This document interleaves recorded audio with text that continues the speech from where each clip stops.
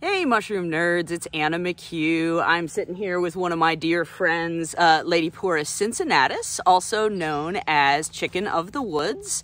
I have found a total of 3 specimens, and these are the first, good edible mushrooms that I have found in 2022. So I am very excited. Laetiporus cincinnatus is sort of the first, gourmet or choice mushroom that sort of gets its ass in gear on the eastern, southeastern U.S. every spring. So we do have morel season that happens in, sort of March to May, sort of depending on the weather. But in the southeastern U.S., morels are very fickle. And so Laetiporus cincinnatus is sort of a harbinger of things to come, because once we hit May, we start to see some of these dudes come out. We start to also see some lion's mane occasionally.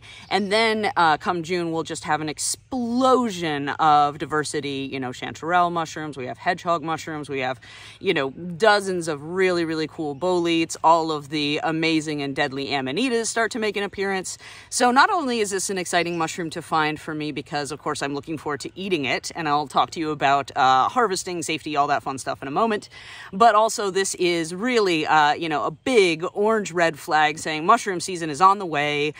Morel season was kind of a washout, it was totally a washout for me, and very, very fickle for a lot of folks sort of in my neighborhood in the southeastern U.S. So it's a profound relief to be spending some time with this mushroom today. So if you are just getting started with foraging mushrooms, this is chicken of the woods. There's a couple of different species of it that I will describe. It is considered edible with caution, reason being there are numerous people. I'd say it's a semi-common reaction for people to get sick from it. It is short-lived, it is not deadly, but nonetheless there are some people who are sensitive to it. So if you've never tried it before, try a small portion at first and just see how you feel. And if something does go bad, usually it resolves itself pretty rapidly. So this mushroom also, fortunately, like if you're new and you are sensitive, it doesn't look like anything toxic. And so, there are a lot of mushrooms that have this sort of, like rosette appearance, and they're porous underneath. Many of them are very woody or corky, so you wouldn't even be able to consume them, even if you desperately wanted to. So, the mushrooms you really want to be concerned about from a safety perspective are typically gilled mushrooms. So you have amanita mushrooms, you have little brown mushrooms that grow on wood that can be very dangerous, and a number of other species that will just like make you barf your guts out or poop your butt off, all kinds of things. But chicken of the woods is, considered to be, I would say, like maybe the 2nd or 3rd wild mushroom I ever ate out of the wild. I've been eating it now, for 14 years, and I haven't had an adverse reaction to it. But, that being said, there are certainly people who do. Being said, again, identification is so easy, they're so abundant, and if they agree with you, then, it's smooth sailing. They are a very popular edible wild mushroom. All right, so let's talk about identification, where to find them, all that fun stuff. So, Laetiporus cincinnatus is a wood decomposer. So, unlike a lot of our edible mushrooms like chanterelles, they are not mutualistic. They do grow in the same place year after year, but because they're a decomposer, at a certain point they'll run out of woody material to decompose, and so the patch will peter out. However, a lot of times, and most of the time, I find them growing at the base of, dying or dead trees. Oftentimes, logged areas, you'll find a good number of these growing, like right at the base of a living or distressed tree, or a, in this case, a tree that's been cut down. And so, these mushrooms are growing on and consuming the wood material and the root system that's underneath. Underneath the tree. I make this distinction because there are Laetiporus mushrooms called Laetiporus sulphureus. We also have Laetiporus huronensis, which is a more northerly version of chicken of the woods that also grows on conifer and is known to be more problematic for people. But they oftentimes will grow like directly on wood. You'll see Laetiporus cincinnatus growing on wood directly, but very, very frequently the growth pattern is at the base of, a very abundant source of wood. And as a result of that, also also, you know, if it were growing on something, it would be sort of shelving, so sticking off the side. But because they grow from the ground often, you'll have this like beautiful rosette situation going on and just a simple base that I popped it up. All right, so identification-wise, you have a brightly colored mushroom. This is a very fresh one, so it has all of the range of colors that Laetiporus cincinnatus can display for you when it's in good condition. So when it's at its finest, it is at its youngest. It is a mushroom that really starts to develop unpleasant textures and flavors very quickly. It's called chicken of the woods because it really is, when it's in its right condition, which lasts roughly 15 seconds as far as I can tell. But in that 15-second window, it is a dead ringer for chicken meat. And it is delicious, it's very tender, it takes flavors very well, so it's really good with, you know, rosemary and thyme and, you know, all those fun green herbs that we like to cook our poultry with. But, you know, as the mushroom matures, what happens is you start to get more of a fibrous sort of texture going on. And then additionally, you get some really weird, like chemically off flavors. And you can still taste the chicken, but like if you try a chicken of the woods and it's not in the right shape, you're like, well, yeah, it kind of tastes like chicken, but this is one of those moments where foragers are saying something's really good and it's not actually all that good. There are a lot of scenarios where foragers will be like, this is amazing, it's the best mushroom I've ever had, and you're like, okay, it's comme ci comme ça, it doesn't, you know, it's better than a Hot Pocket, but not so much better than a Hot Pocket that I'm going to make dinner reservations for it, for instance. So, but, you know, as this mushroom gets older, you start to develop these sort of, you know, again, off chemical flavors, and it becomes very fibrous, so, you know, it's not very pleasant to eat. It's almost like chicken that has had a little bit of, you know, like gross sulfurous stuff powdered, thrown all over it. And then, you know, it's been cooked to such a degree that it's like really, really dry. Like if you've ever had one of those people who's terrified of being poisoned by chicken and they cook it for like 3 hours and it comes out and it's just these shriveled peels of unhappiness, that's what an old chicken of the woods can taste like. And so, you know, harvesting them when they're in good condition is best practice. So, color-wise, that's, you know, and sort of the form of the fruiting body, what you have is a peachy colored mushroom, and it's like a peachy orange color. When it is in its best condition, and you can see this, you have these, you know, really nice white and tender white tips, and that's just a, you know, a continuation of a porous white undersurface here. So, but as, you know, the mushroom sort of has matured, you have sort of concentric growth zones where that, you know, really light color, or I'm sorry, that really, you know, bold sort of peachy color recedes and becomes like a lighter orange. And that's an indication basically like here, I expect it not to be edible, but on the outer rim, I expect it to be nice and tasty. If I find a mushroom that is really immature and is, you know, very, very tender all the way throughout, when I harvest it, one of the things Laetiporus cincinnatus will do when it's like, you can eat the whole thing, which is actually kind of uncommon, but if you pop it up from the base and there's a ton of whitish tinged water that just soaks your hand, that typically means that the whole fruiting body is very, very fresh and is very tender. This one gave me a little bit of moisture when I popped it up, but it wasn't dramatic. I am going to butcher this, and I will try to do it, you know, on screen so that you can see sort of how I process these mushrooms in the field. So I'm only taking home what I want to take home with me. So concentric growth zones, orangish yellow color. We have our porous undersurface as well. See if I can get a nice up close of that. So, you know, we have a couple of different sort of fertile surfaces for mushrooms. Gills are the ones that people most commonly think of. So those are the little blade-like structures that, you know, spores fall from.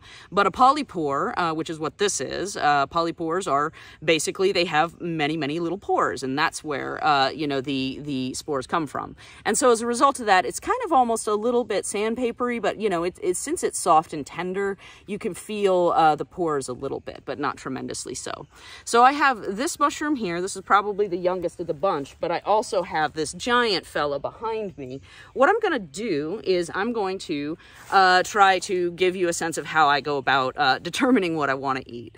So, you know, as I mentioned, this mushroom typically, like as you start to get into the middle of it, it starts to become a little bit more more fibrous. So I'm gonna take it apart and I could show you sort of the interior of the mushroom itself is, you know, firm white flesh. You have a little bit of that sort of peachy orange staining where the, you know, the cap starts to come in.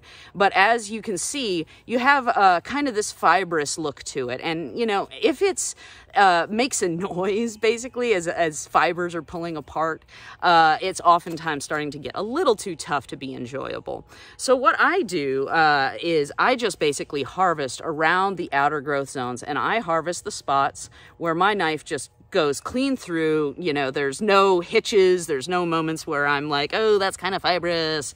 So I just keep doing that basically. Oh, and see, I've hit that second concentric growth zone, and all of a sudden it's much more difficult for me to cut through. So this one's really actually like super duper obvious where the sort of the less desirable parts begin. So here we have another piece. I'm just going to, now that I have a suspicion that this you know, outer layer is the best. So I have this sort of like funky growth zone, rosette knuckle, whatever.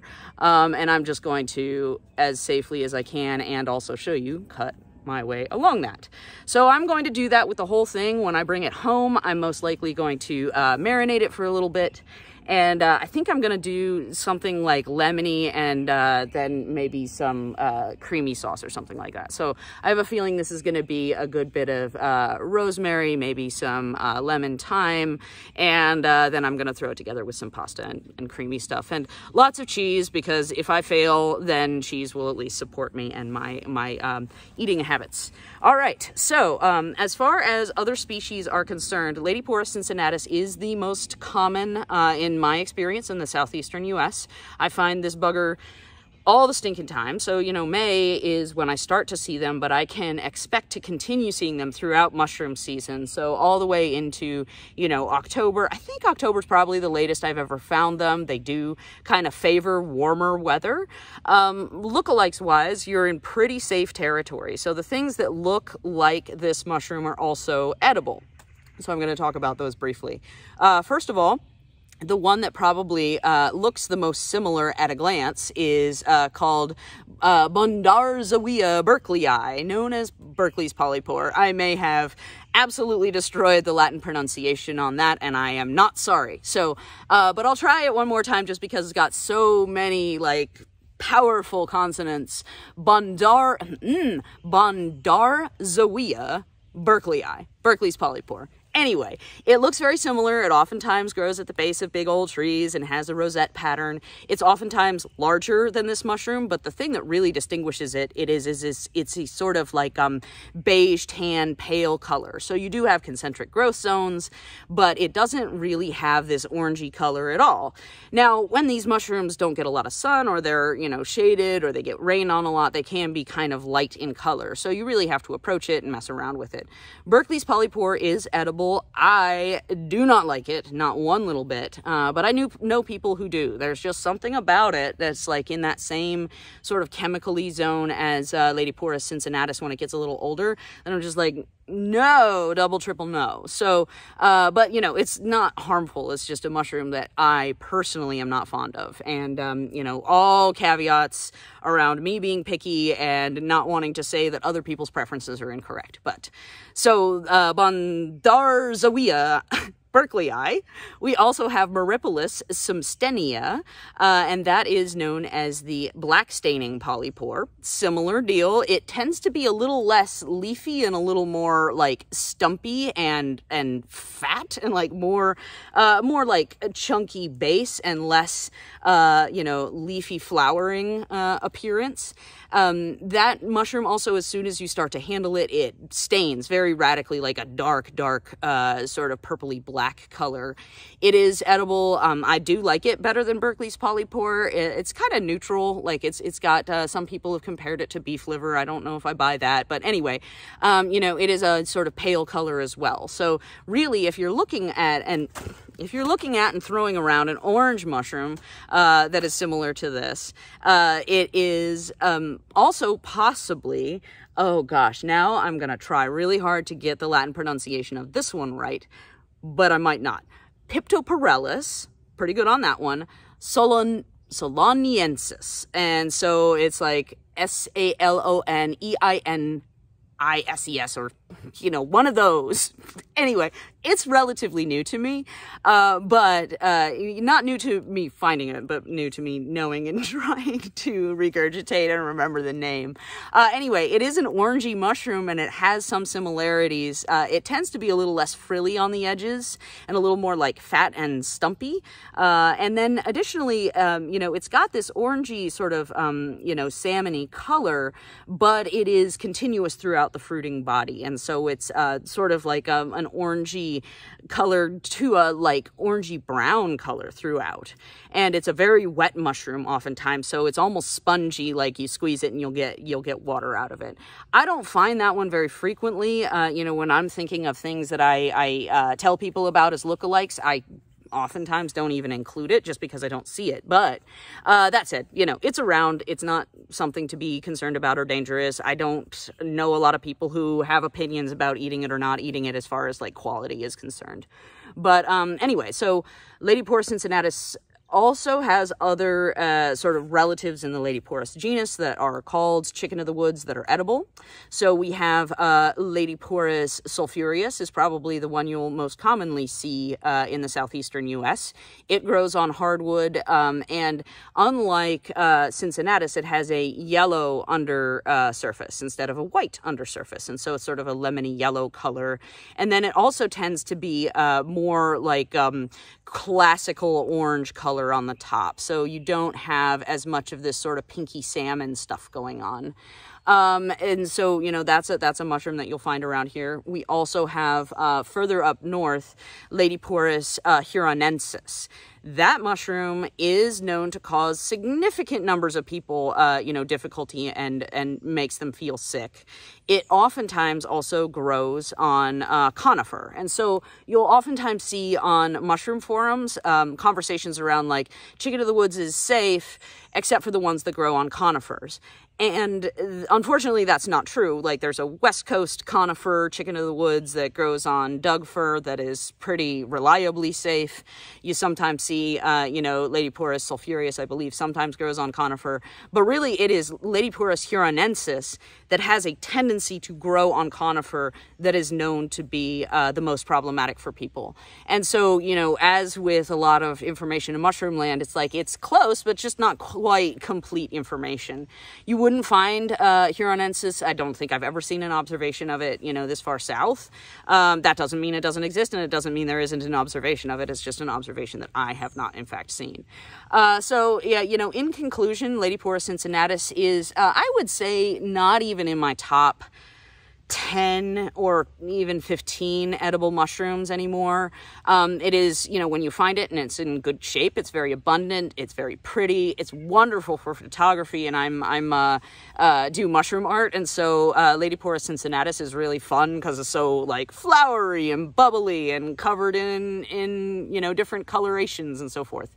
But you know, as far as it's like the experience of eating it, I mean, it's fine. It's just not super duper special and unusual the way that some of our other mushrooms are. So, you know, hen of the woods, which is Grifola frondosa, also known as maitake, that grows in the fall, also grows with oak. And it is similarly like a, you know, sort of flowery looking thing. It's much more fingery and delicate, looks much more like feathers for the, you know, the name hen of the woods actually makes a little more sense than chicken of the woods. But, you know, it has a really unique maitake flavor to it. And whereas chicken of the woods at its best, like on its best day, it's doing a darn good job, you know, mimicking chicken. That said, really fun to find, beautiful mushroom, a great sign of times to come, because honestly, not mushroom season is a very difficult time of year for me. So the level of excitement and relief I feel at finding this cannot be understated. I hope you have a wonderful mushroom season coming up. I can't wait to make some videos as I start to find things that are a little more compelling than, you know, molds and unusual little things growing in my backyard. So in the meantime, take care of yourself, and I hope you're doing great.